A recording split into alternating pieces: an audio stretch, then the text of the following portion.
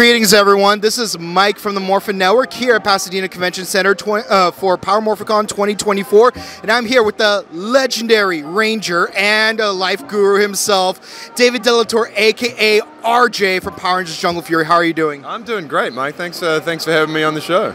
Awesome. How are you enjoying the convention so far? It's great, man. This is day two, just started day two, and it's great. It's always overwhelming when you first get here, so it was nice to have yesterday, settle into it, ready to go for day two now.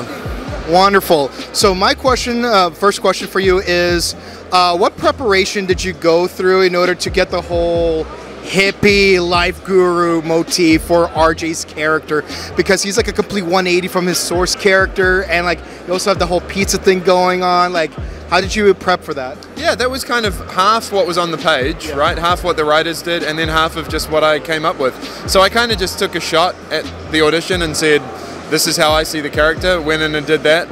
And then, honestly, it was more the most prep we're doing was the fighting after that. We're in boot camp for the martial arts. We literally went to a pizza shop and they taught us to make pizza every week. We would go back and they'd teach us how to do that. And then it was just developing the character, finding the hands, finding his movements, and continuing to push that. So yeah, that's how I got RJ. Nice.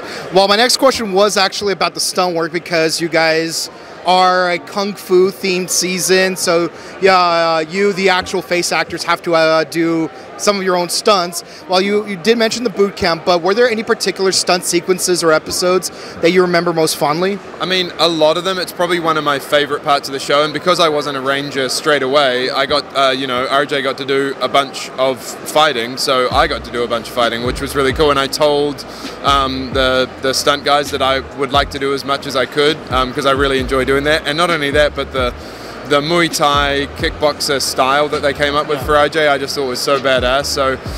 So honestly, I mean, all of the fighting, I just had so much fun with the fighting. When RJ has to fight himself, has to fight the wolf, is probably one of my favorite parts, because I got to do a lot of that. So anytime I got to fight a lot, I was loving it. Wonderful, wonderful, wonderful. So my next question is, so the show aired 16 years ago, my most favorite season of all time. Where do you think RJ would be, and what would he be doing right now? That's such a good question. He would definitely still have the pizza shop. He would definitely still have his chair. He'd probably be working on a number of gadgets, and he'd be trying to, get them out into the world to make the world a better place. I mean, the guy's pretty comfortable with where he was at, right? So I reckon he'd be sitting in his lazy boy somewhere, sipping his iced tea, making some gadgets.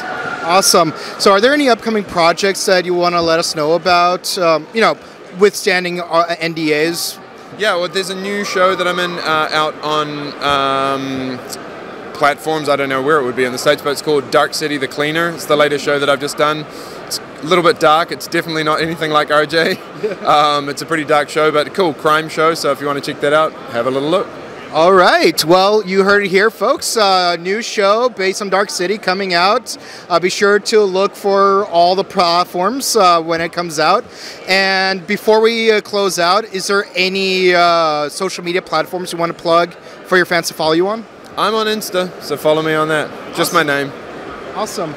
And with that said, guys, I'm Mike Matusevich. This is David Lautour. We're here at Morphicon. This is Morphin Network, and we're signing out. Have a good one.